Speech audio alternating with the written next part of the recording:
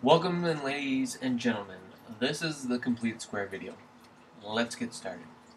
Alright guys, we're going to be solving this quadratic, which means we want to solve for x, but we're going to do that by completing the square. Essentially what I want to do is I want to get a perfect square trinomial. Okay? If you look right now and I try and factor this, I would not get a perfect square, meaning this number is not a square, 8, two numbers don't go into it perfectly, and wouldn't give me this. So I want to make a perfect square. Now this one could be done easier, but we're going to use complete the square to do this. So the first step to complete the square is we want the c part, so this part, we want that to be vacant. So to get rid of it, we're going to go ahead and subtract 8 on both sides.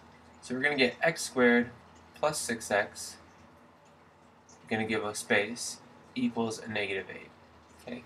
So I want to fill in a number here that's going to make this a perfect square trinomial. Okay?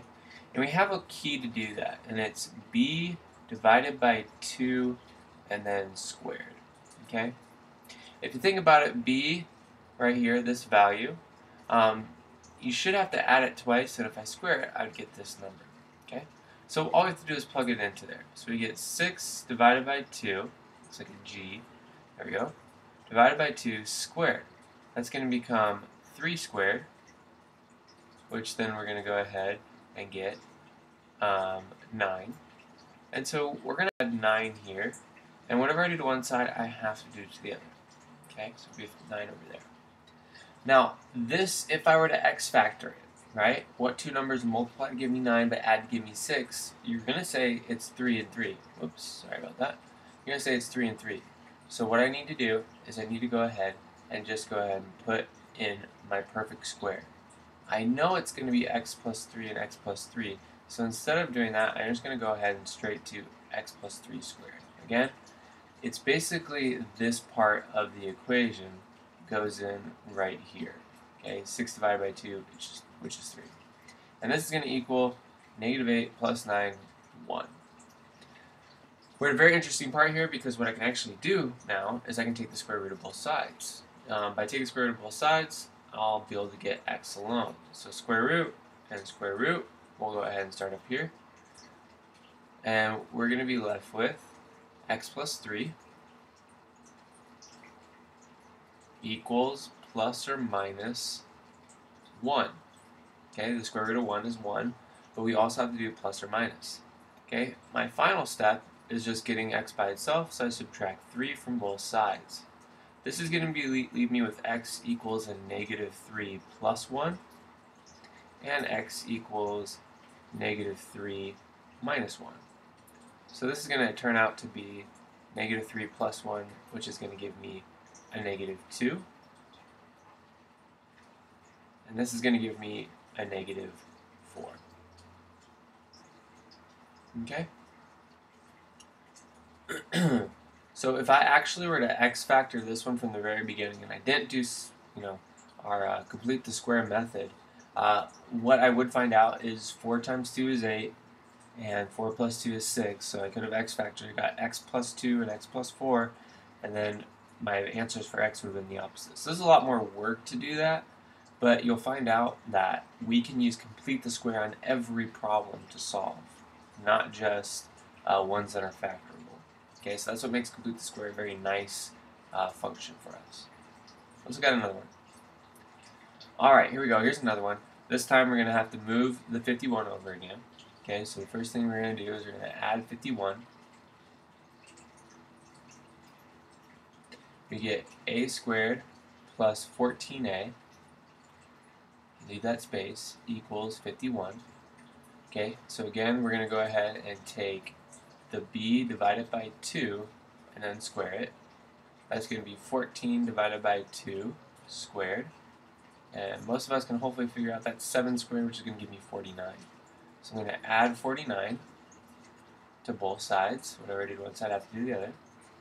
And now, again, this is where most students kind of get this mixed up, but this is now a perfect square trinomial right here.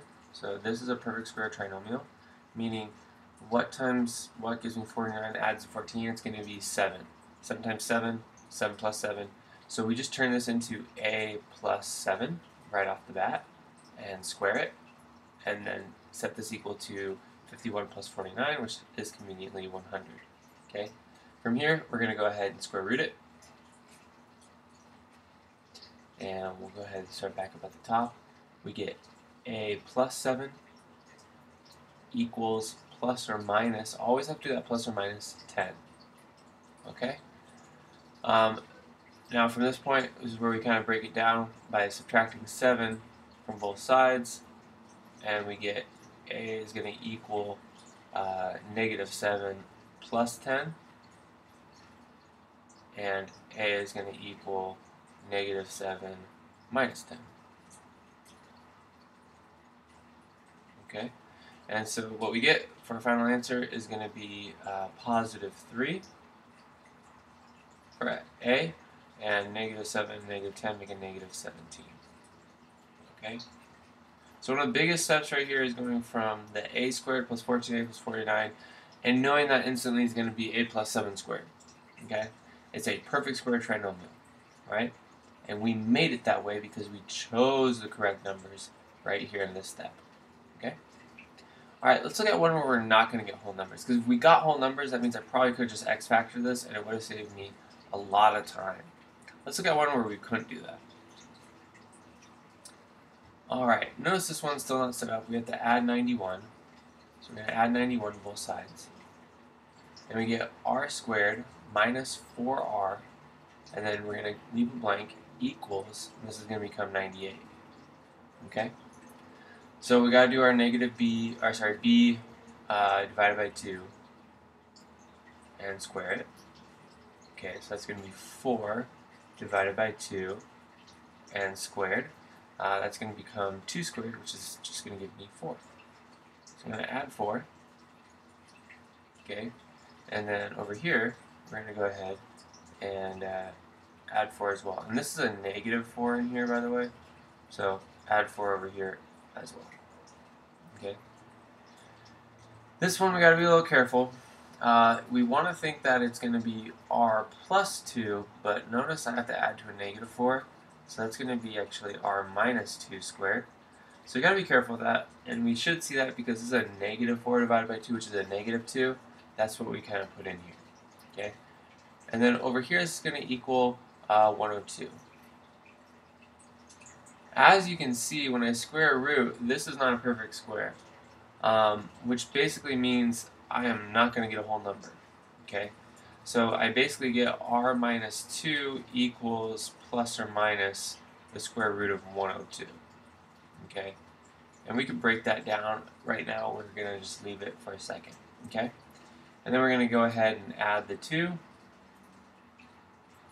and we get r equals plus or minus 2 plus or minus square root of 102. Okay, and now if we can, we should try and break this down. Let's see if we can. 2 and 51, and can I go 51 anymore? Unfortunately, oh, it looks like maybe we could break this down more. Yeah, 51, we get what? 3 goes into that. How many times would that go there? You can tell I'm doing this video in the morning, so my brain's not functioning quite as fast as it normally does. So, just letting you know that apparently I'm not as fast as I think I am. This would be 3 and 17. There we go. Let's see, we still don't have anything that's going to work. And then 17, nothing goes into that. So, unfortunately, that was a monumental waste of time. It doesn't even break down. So we are actually just left with our answer of r equals 2 plus or minus 102, or the square root of 102. Alright guys, thanks for watching. Just a short, quick video. Nothing fun or too exciting, except for the smiley face. So, peace out.